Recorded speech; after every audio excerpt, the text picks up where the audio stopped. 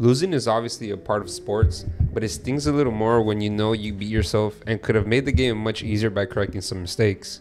For today's breakdown, we're going to start from the beginning when things were going our way to pointing out some small things that could have prevented to change the outcome of the game. Early in the first quarter, D'Lo comes over to set up a screen for LeBron down low, and then is going to curl inside really quickly and open up to the ball. This is going to lead for KD to come over, and also for Nurkic to come over and help out on the smaller Jones down here. Seeing that the help side was coming from both ways, D'Lo smartly just gets it out and gets it to Rui. This is going to cause Booker to come over and rotate once again, and then Rui quickly notices that and gets it one pass over to Austin for the wide open three. This was excellent ball movement by the Lakers to start off the quarter. The very next possession, the Lakers have all the Suns players backtracking on defense, not ready, which leads to free-flowing basketball for us. D'Lo here points at Austin to get him the ball. With the Suns still not set on defense, Reeves attacks the closeout, which causes a switch on the defenders. But even then, AR was able to blow past both of them, which makes Nurkic have to come help and disrupt the easy layup. AD's eyes immediately open up once he saw Nurkic's feet off the floor, and Austin smartly dumps it off for AD's easiest bucket of the night. Yes, calling plays can be important, but when the defense is not set like that, it's best to get a free-flowing bucket off pure talent alone. On this play, AD and Rui step into the lane to help Austin guard Bradley Beal's initial drive, right?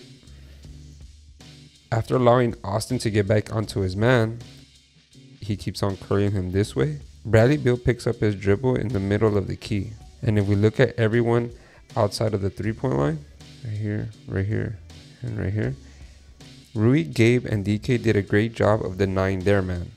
Beal's only option was to give it here to Nurkic, and once he gives it up to Nurkic, if you notice, Austin's doing a really, really great job of denying the ball, but after he gives up this ball, he tries to do a DHO, remember, dribble handoff, and come around here, but for some reason, Nurkic turns his whole hip around and just completely takes out Austin out of the play.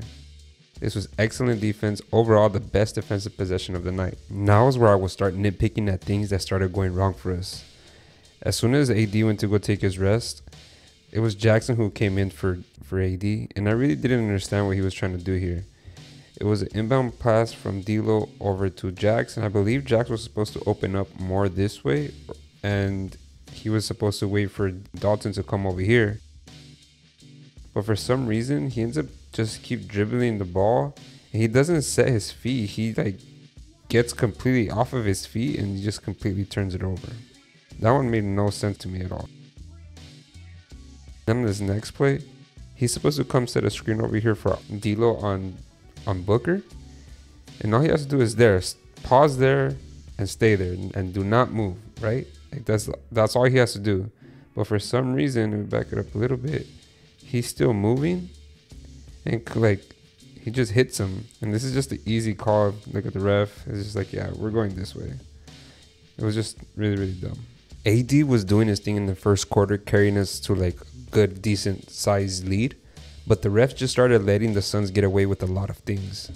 On this drive, AD's gonna lose Plumlee with this jab step, completely sending him this way. AD puts it on the floor, and he's gonna attack the basket right here, and then you're gonna see Beal try to step up, right? Beal does do a good job of coming straight up, but if you notice, he starts angling out. I know AD's creating the contact, but if we pause it there, he literally has almost his whole leg on him. He's hit his chest and he's hitting his arm, and to top it all off, AD falls to the floor, and there's one ref here. Sorry, let me do this. There's one ref here and a second ref right here. The fact that they missed this call was complete bogus.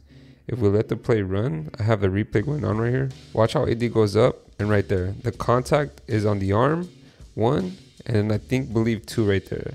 Yeah, he hits him a little bit, but for the most part, he's causing a lot of contact that should have been called.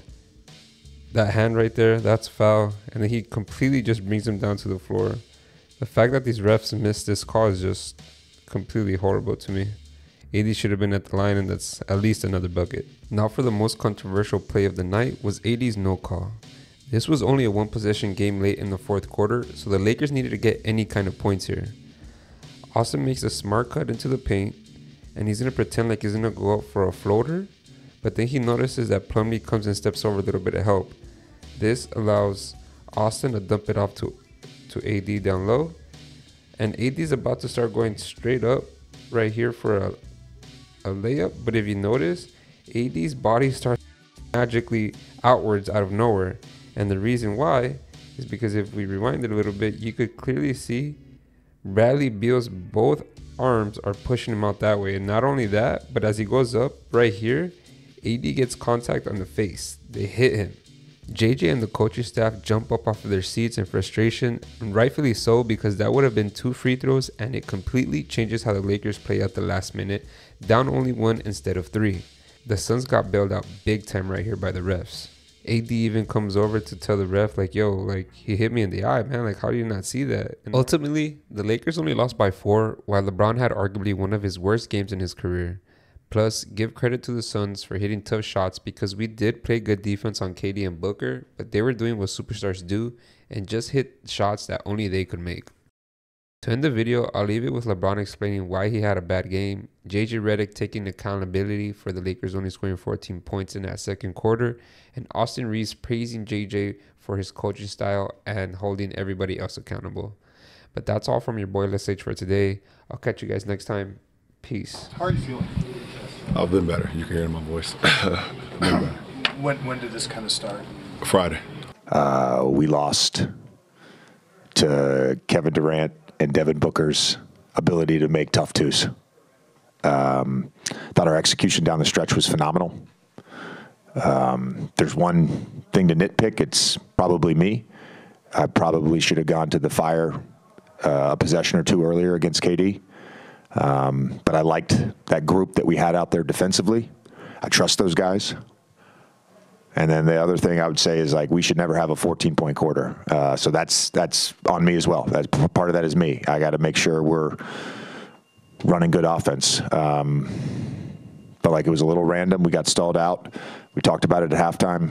For us to be a high-level offense, we've got to move bodies and we've got to move the ball. And that they got to screen, and they just kind of took us out of what we were doing initially, and we were great in the second half. We executed great in the second half. It just, that second quarter really hurt us. I think you've said a bunch of times that you hate losing more than you like winning. You've been in the locker room after 3 wins with JJ, and you've been in the locker room now after a loss. What was he like after a loss? Does he share that quality with you, think? Yeah, for sure. We've had, many of conversations on the golf course about, just the competitive nature, that he brings, that I bring, that this whole team brings, to be honest. But I felt like he was, very encouraging, talked about some of the things we did well, some of the things that he said that he thought he could have did better. And that just shows, what a great leader looks like. He came in and said that we probably should have went to, firing on KD a little earlier because he had it going. But you can look back in, the midst of the whole game and say we could have did this, and this. You just got to, accept the loss and, watch the film and get better from it. It's early in the season, but are you encouraged by the care factor in here, like after a loss? For sure. I mean, as he was walking out of the, he brought it up, said what he had to say as he was walking out. He let out, a nice little F word, which, just shows how much he cares. His passion is on another level, and you can tell every single second of every day that he's locked into, the betterment of our group.